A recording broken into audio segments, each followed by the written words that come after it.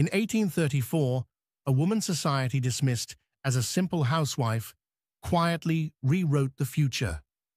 Her name was Ada Lovelace. While the world expected her to pour tea and host dinners, she was secretly studying mathematics that most men of her time couldn't even understand.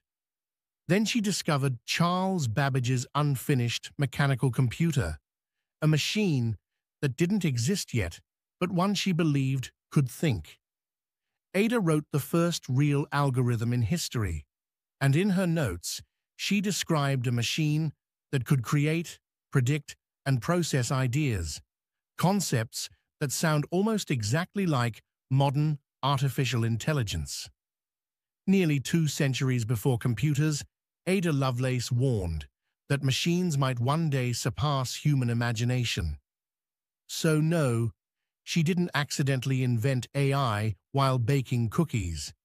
But the woman the world tried to silence. She planted the very first seed for the technology we rely on today.